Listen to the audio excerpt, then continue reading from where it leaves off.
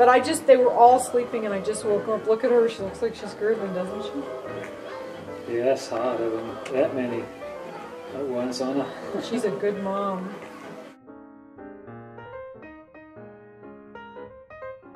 They're called GSPs.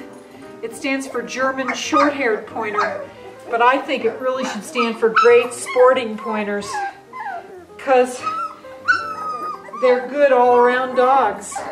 First of all, they're great in terms of their loyalty and gentleness, especially bonding with family.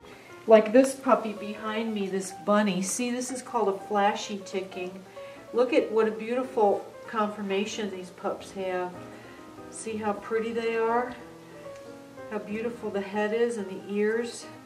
I've been teaching them how to stand in a stacked position. But this is called a flashy ticking, a roan ticking, where it's a little bit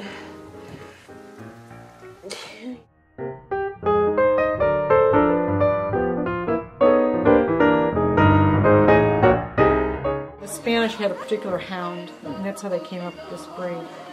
But mostly they use them, Ricky, for quail and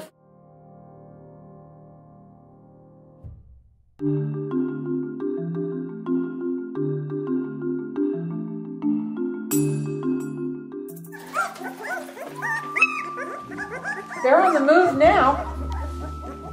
They're just getting their legs. These puppies were born on Thanksgiving Day.